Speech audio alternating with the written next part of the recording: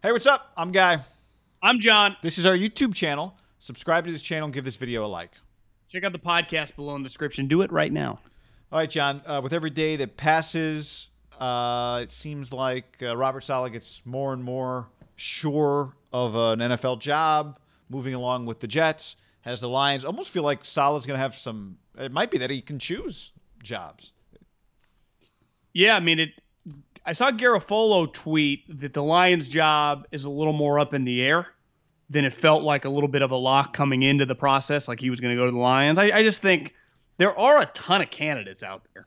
It does feel the last couple years, not a shortage of candidates, but it was just 3 or 4 guys. We had a large crew of the coordinators. Then you factor in all the college guys. Then you factor in the retreads. Right? To me, it's not even just like Marvin Lewis. I see Leslie Frazier's in the mix. Obviously, a guy like Jim Caldwell is back in the mix. And I think there's a chance that some of those guys, if they get the chance to talk with an owner, they just have a resume of like, yeah, how can you lead the team? Well, when I was the head coach at these places, this is what I did. Like, there is something when you're interviewing a coordinator, there's a huge projection there. When Marvin Lewis sits down, he's like, yeah, back when I worked for the Steelers and the Ravens, I don't know, as an assistant coach, and we went to Super Bowls and I won one, and then I became the head coach at, I don't know, the biggest joke organization in the league, and I led them to the playoffs. Yeah, six see how or they're seven doing times. since I left? Yeah, I do think like Marvin Lewis sits in front of you. If you're a team, you're like, well, I just know this guy can get the train back on the tracks for my organization.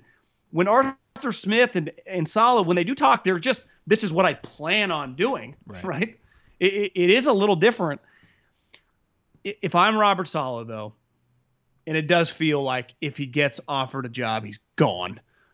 Clearly. I mean, most coaches are, but he has a pretty, I wouldn't say cushy gig, but he's got probably one of the better gigs, assistant coaches in the league, right?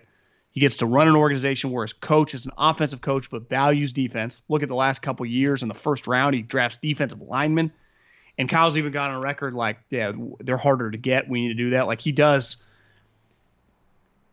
Sometimes offensive coaches lean just the other way, and that he's been very good to be for Robert Saleh. Yeah. You just have the opportunity to where you go to the Lions, like you probably have influence over who the general manager is. You go to the Jets, like, I don't know if you're quote unquote working for Joe Douglas. And I think a lot of general managers, when they go on record, they say this, but I do think they kind of mean this. Like, I do kind of work for the head coach. My job is to get him players. Because if you don't think like that as a GM, you don't control the games. You don't control the practices. You need that guy. To me, you're a fucking moron if you don't try to hire the best coach possible. Even if that guy, quote unquote, might want a little more juice, it gives you the best chance to win. And then if you win, you become highly paid and a legend, right? No GMs are like, I was a GM in the league for 4 years and my coach was Freddie Kitchens and Tom Sula. Like, you moron, why'd you hire those guys? Phil Savage told me the worst mistake he ever made when he was the GM of the Cleveland Browns was hiring Romeo Crennel. He just hired the wrong coach. And the moment you hire the wrong coach, it just ruins your general manager career. Because unlike coaches, not many guys, I mean, look at Thomas Dimitroff, all the success he had, he'll probably never become a GM again. Well, Robert Saleh, if he goes to the Jets or the Lions and doesn't win, there's a chance he'll get another shot. Well, he'll get another defensive coordinator job at worst, and you're great at that. You might get another shot to be a head coach, depending on how it goes. Yeah.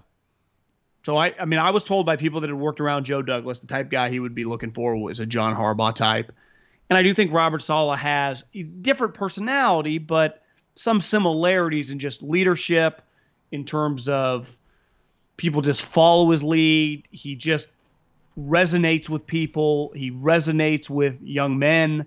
It does make some sense when you think about where's Joe Douglas from? The Ravens. What would Saleh be like? He kind of feels like a little Raven-y, Yeah. I think there's a couple.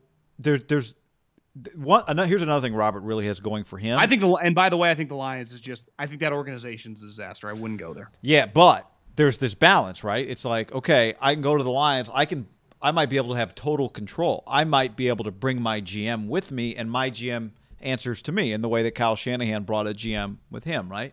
So there's a little bit of this kind of attraction where you're playing with fire because it's Detroit, but because it's Detroit, you're getting more than another organization might give you. The Chargers can't give you that either. Whereas with the Jets, I think now that Robert Saleh's having a second interview, part of this is with him, and like you said, he's in a really good position. part of it with him is evaluating whether or not Joe Douglas would be a good match. Because unlike in Detroit, Joe Douglas would have roster control. Joe Douglas would be his boss.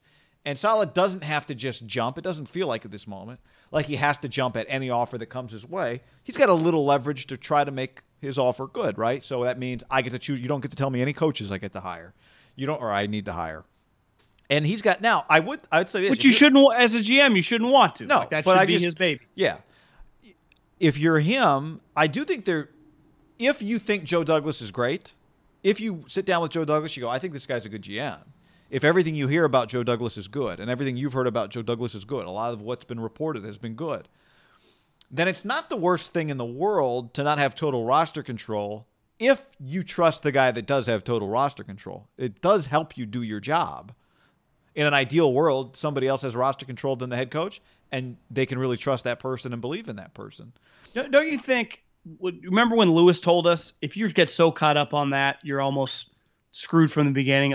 It's a little bit, I would say, like a marriage, little prenup type talk. Yeah, like if you're just consumed with that stuff, sure. It is just you are broaching subjects that are probably need to be talked about and will inevitably be an issue potentially.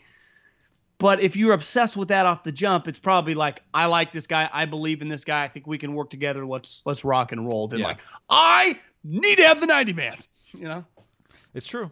I think there's something else that Robert Saleh really has going for him. I wonder if we talk about that more than actually young coaches do. Or maybe they've been hammered home now that it is a big deal. I don't know. I mean, to me, it is a consistent talking point. It comes up at the beginning, for sure. Yeah. Just so we're clear, when we're all in the draft room, you do need to establish it. Yeah. The other thing I think Robert Saleh really has going for him. Two guys holding magnets like, I'm taking this guy. I'm taking this guy. You're like, Billy, call in Mac Jones. No, Jimmy, call in Kyle Trask. You know? And the guy that ultimately makes the pick is just the kid who has the access to the red phone. Yeah. That's when the owner makes a pick. I think the other thing Robert Saleh really has going for him is, in all likelihood, he will know exactly who he wants to be. He knows his offensive coordinator. Yeah. He's not picking his off. And I know we talk about that a lot from the standpoint of the team. Like, okay, you know who Robert Saleh would be bringing with him, either LaFleur's brother or Mike McDaniel, and that makes you as a team feel better. But I'm saying from Robert's standpoint, knowing the guy that you're going to bring in gives you a better chance to succeed. And not every head coach has that. That you just don't always get that opportunity to know the guy. Sometimes it's an agent connection. Sometimes you might know the guy, but you haven't worked with him in 3 years.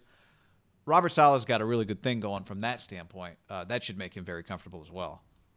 Well, part of it is, and I've heard Kyle talk about this, you know, there is an unwritten rule about you can't just take everyone from the staff. He's like, when I was in Atlanta and I became the head coach with the Niners, I talked with Dan Quinn about the guys that I wanted to bring. And part of like McDaniels and LaFleur, like those guys were in Atlanta because I brought them there, right? Where if Robert Saleh, who got the job in San Francisco by getting hired by Kyle, like those guys he's inheriting, like those guys were just on Kyle's staff. He's like, damn, these guys are pretty good, right? To me, there's a difference of when you get a coordinator job, if they let you bring 2 or 3 guys, like those are your guys. So if I'm a head coach, I do understand if that guy becomes a head coach, he gets to take it. If you come to my staff and I got 5 or 6 of my boys and you just want to take those guys, like that's to me where it gets a little murky. And luckily, this is where I think it's just that Kyle and Robert have a really good relationship. Like they're on the same page. There aren't some curveballs like, damn, he tried to raid 17 guys. Like that used to happen to Belichick and there'd be knockdown dragouts. Well, why do you think that used to happen with Mangini and some of those guys stealing some of the guys?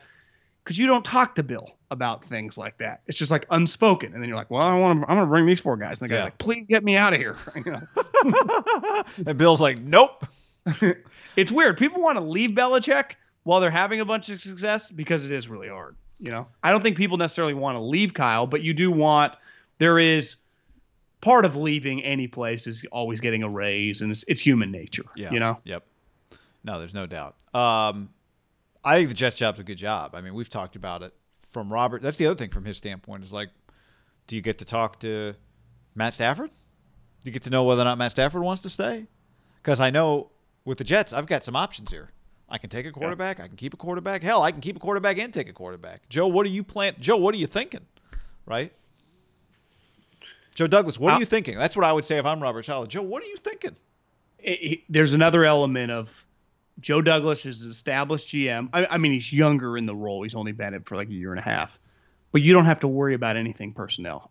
Just in the sense of you get to work with him, but you don't have to like hire the GM, play a role. Like you get to solely focus on it. I do think as a first-time head, like it's one thing for Urban Meyer, who's in his mid-50s, to like have all these grand plans, right? I think for a first-time coach who's in his late 30s, early 40s, I do think it's easier to not have to fuck with it at all. It is a lot of extra, just like, we're a tandem. I got to help him hire a staff. He's like, there's just a lot going on. Yep.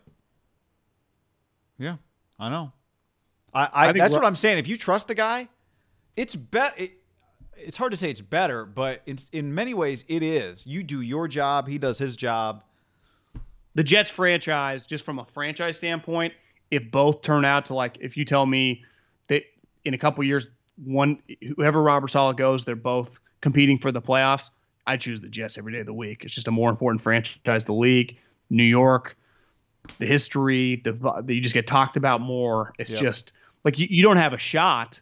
The one thing, even though you're in the Patriot division and the Bills division, like if the Jets are good, they're leading talk shows. Yep. The thing with the Lions, like you're and if they're bad. never the Packers. Yeah. And you're never the Bears. It's true.